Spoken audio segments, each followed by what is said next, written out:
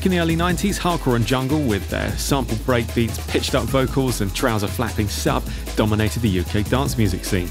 These massive tracks were created on limited hardware and computers you'd usually associate with playing games. Pete Cannon, advertising composer by day and hardcore junglist by night, recreates an authentic jungle sound by combining modern technology with the original hardware used to create these tracks. Hello, I'm Pete Cannon. You might know me from making such things as hip-hop music and jungle music. I run a label called N4. We're in N4 right now on Green Lanes. I also make a lot of hip-hop music with Boy Dirty Dyke. I've worked with Inja, Ocean Wisdom, Verb T, High Focus Records. I also do a lot of adverts and sync music. Work with Apple, doing a worldwide campaign with them, and Adidas, Porsche and other companies that help me pay the bills to make the music that I like. The first bit of kit that I ever got to make music on was an Amiga 1200. I remember getting it for Christmas. It was the Captain Planet kit with the Captain Planet game.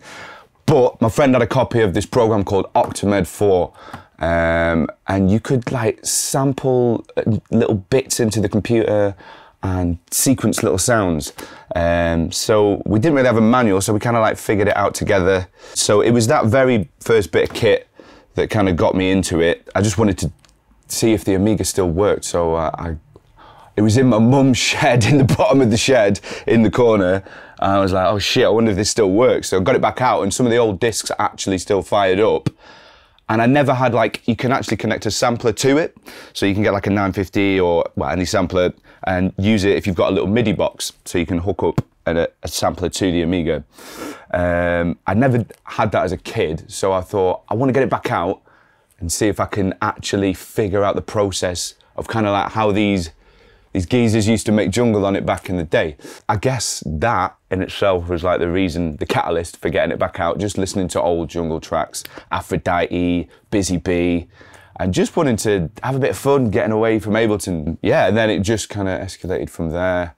And now we have a fucking mountain of synths, romplers and fucking samplers take over my room. You've got something like the 950, which is a very famous sampler used by a lot of hip-hop people like Pete Rock, DJ Premier, also used by people like ShyFX in the early jungle scene.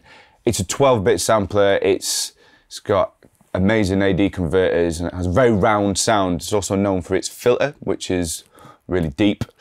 It can take a little bit longer to set up, and it can be a bit of a faff, but I mean, for the sound alone, it's kind of worth it. There's lots of like emulators and stuff you can use for Ableton, Logic, 950 emulators, but I wanted to do the process just for like the respect for the music that I used to listen to and just go through kind of what people were, the process they were doing in the early 90s. I mean, I used the 950 for its 12-bit round sound, and I used the 1100, which is kind of like introduced a little bit later by Akai. That was a sampler that Liam from the Prodigy used to use on like the first 3 albums. He used it with a W30 Roland, I think, to sequence it. It's a very bright sampler, it's very kind of sharp, and it was one of the first Akais to have like all the multiple programs, so you could have on Cubase 16 kind of setups from the sampler running on Cubase. Listening to that early Prodigy album, I wanted to go through those kind of processes those people were doing. When you open these samplers up, they've got nothing in them. So it's not like loading up, you know, your sample banks and just going looking through a million sounds. It already sets parameters kind of off the bat, which I like. And it's kind of pushed me back into sampling as well, like digging for, like going through records and trying to get original sounds. Because I've got to put something into it anyway, so I was like, well, why don't I just look what I've got, as opposed to using sample packs, or just trying to do something a bit different to what maybe a lot of people are doing, you know? Yeah, it's exciting. It's fun, it's actually fun, which, like, you know, I think comes out in the end product as well, I'd like to think. So I'm going to show you a few examples of techniques that I use in the studio. I'm going to make some classic rave chord stabs, sample some things into the Akai, show the time stretching features, a bit of sequencing on the Amiga, something on the Atari, and maybe like a full track. Okay, so this is the Akai S1100. I think it was the first Akai sampler with effects in it.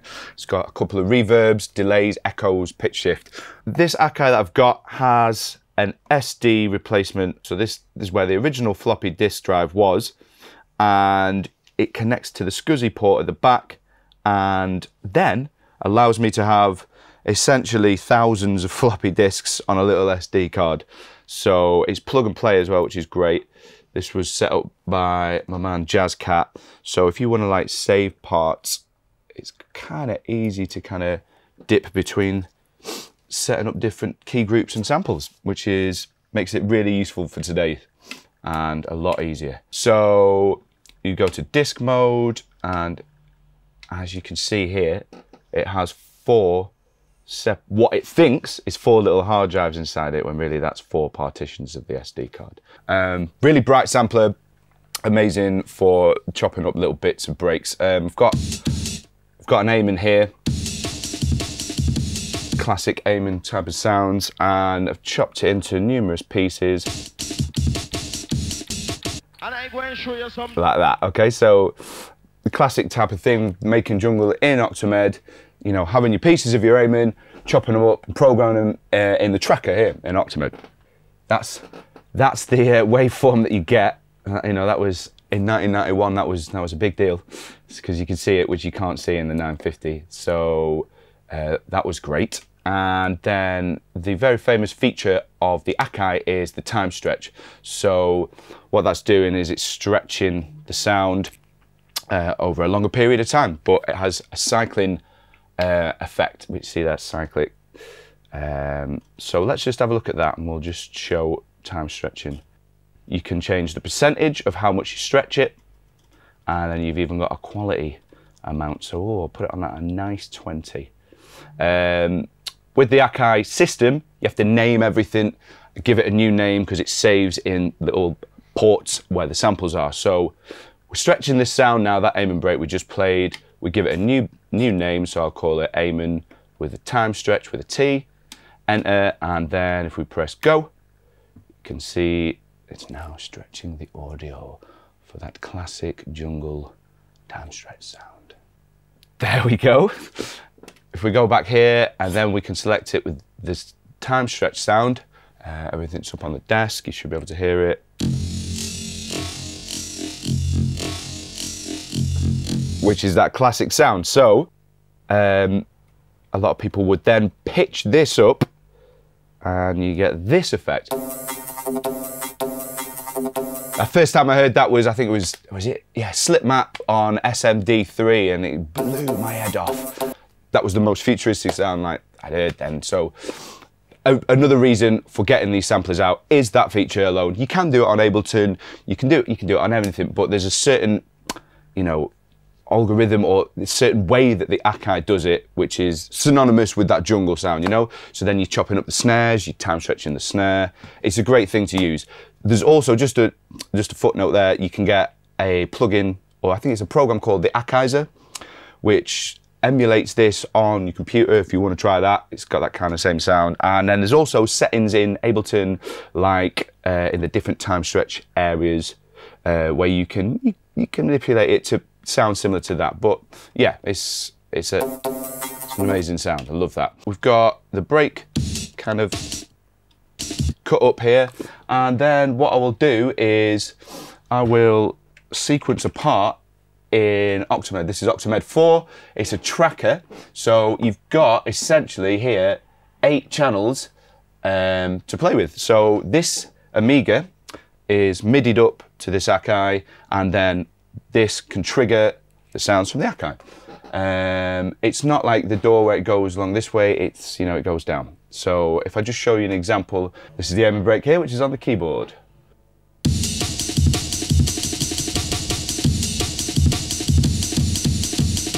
So you've got all those different parts chopped up, and then if we just have a look at this here.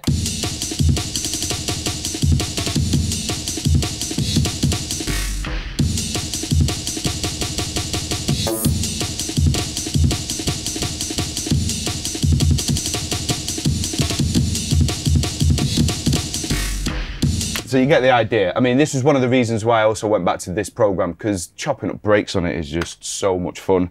It's all kind of done in increments of like by 4 and by 8 2s. And if you want to do triplets, you do it on the 6, because what actually happens is you're making the music in blocks. So you'll have, if you just see that again, this is 1 bar and 2 bar. So you do it in 4 bar pieces, and then you build it up in the sequencer here so that you can put them together. So a lot of people ask me about like setting up the kind of basics in an Akai sampler. I always say you want to edit the sample, which is recording in, and then you want to assign that sample to a program. In this program, you have things called key groups, which respond to the keys on the MIDI keyboard. So it's like the type of thing that's already set up in Ableton, where you just throw a simpler or a sampler on, and the keys are there, and you chuck your sampler on. You just have to do that, basically. So it's not too complicated. Record your sample, edit your sample, put it in a program with a key group. So now I've got one for my drums here, one for my bass and my other sounds, and then these all assigned to different MIDI channels and different outputs on the mixing desk. So that's kind of how it's put together. It also, yeah, it's just connected through MIDI to the Amiga. So this is the MIDI page on OctaMED, and you can load your samples into these slots here. So I have the first 16 synced to all these synths and samplers around here. So you can see that's how you choose your MIDI sample, your MIDI channel. So I've got number 10 is assigned to my Amen breaks here, and that's how the Amiga responds. If I change it, it's not on, but they've got other sounds, say, on the sampler, which is... Yeah, I mean, we've got a little track here, a few sounds just to show it kind of like coming in. You can kind of just have something like this.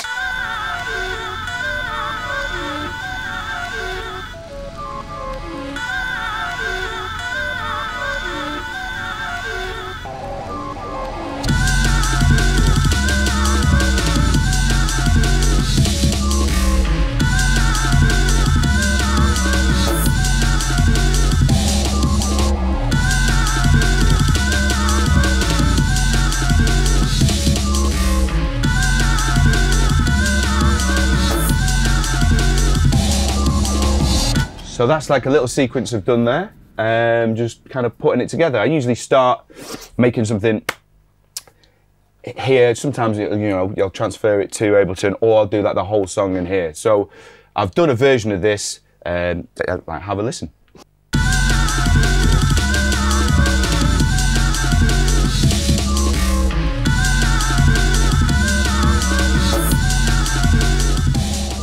Wicked. Okay, so I've got a lot of synths as well set up, early kind of 80s ones, 90s ones. We've got the Juno 2 and the Poly 61. One of the wicked features on these is you can do something called a chord memory, which is like classic kind of rave sounds and stabs on one key. So just showing an example, you can play a chord like that, hit chord memory, and then you've got it on one finger there, and then you can play things like this.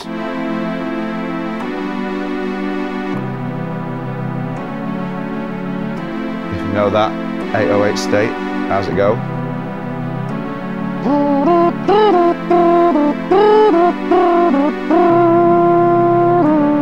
Yeah, I mean, this synth alone for like those stabs is... And then you've got a similar setting on the Juno 2, so you can play again a chord. That's on there, so you've got it on one again.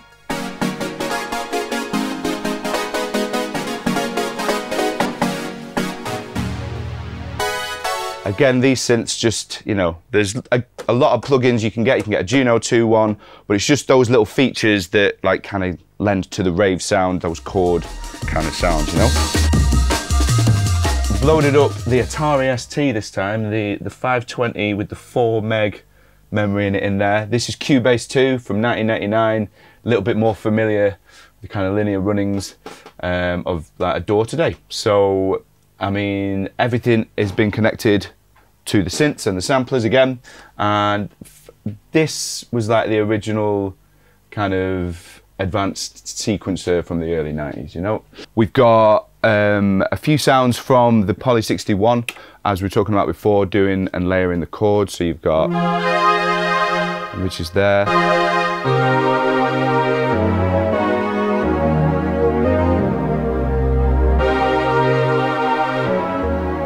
That's kind of cool.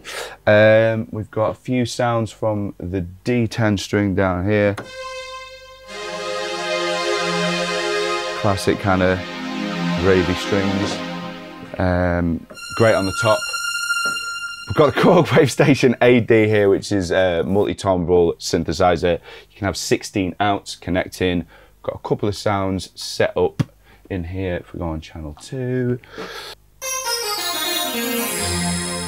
Right, and then the Akai layering in some drums, a few aiming pieces together. One big benefit of using this, say, over OctaMED, is that you can easily play chords into it, and the editing for kind of music notation is a little easier. You don't have to do your 4 times tables as much, but kind of put it all together, and this is how it sounds.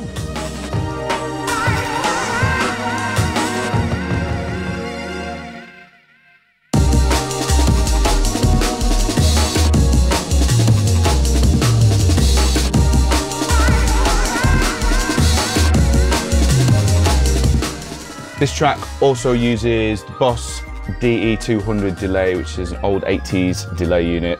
It's on the vocal, you can hear in the track, and it has a wicked little modulation feature which you can move the delay with. It sounds kind of cool. That's just linked on the auxiliary on the desk, and it's just going over the vocal that's in this one as well, so you can hear that. I also use the Super Chorus on the Digitech, which is running through on the synths on here on a separate channel as an insert. So that's going like giving a unification of like the synths to give a unified sound. So they're like the 2 kind of basic effects that I've been using. As well, the desk itself has a couple of little delays and reverbs that are built in. So an amalgamation of those kind of 4 effects. So this is a little 8-bit cartridge that goes into the back of the Amiga, and then it allows you to connect anything to sample in the back. You can connect turntables, whatever you need to do. So you can then sample in, and it has capabilities to do 8-bit sound, which is a little bit raw, but a lot of early rave stuff was kind of done like that. And then you can play the sounds on the keys.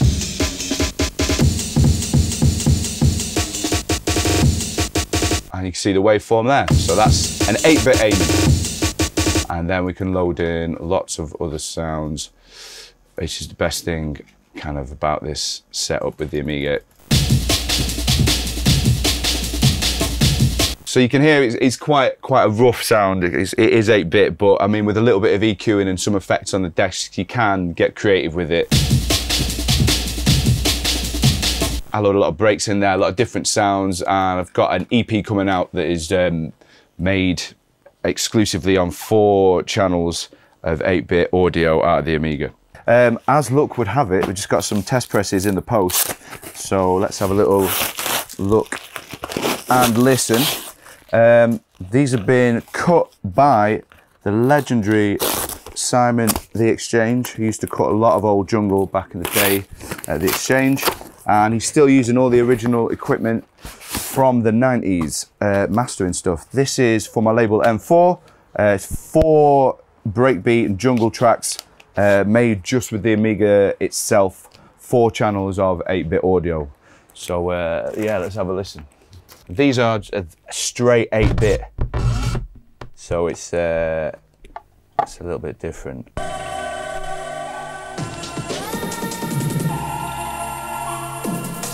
You can hear the roughness in it.